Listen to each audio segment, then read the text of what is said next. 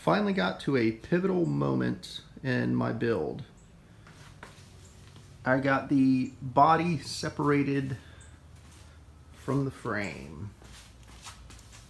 As you can see, I have some 4x4s that I have under there right now.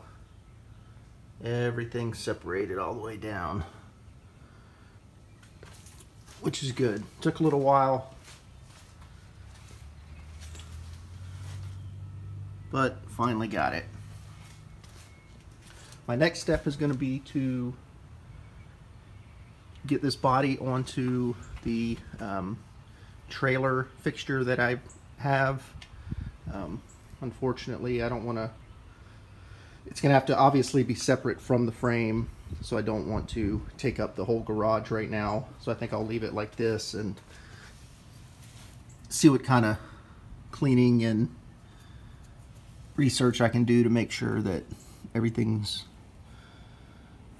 there, nothing's broke.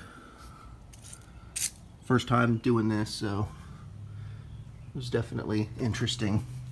I got a few bolts, and I think it's on the other side, but a few of the bolts broke as I was trying to get them on there because they're rusted. This one up here was quite the hassle. There's the nut that's supposed to stay with the body. So anyway, I got it off. It's a big step.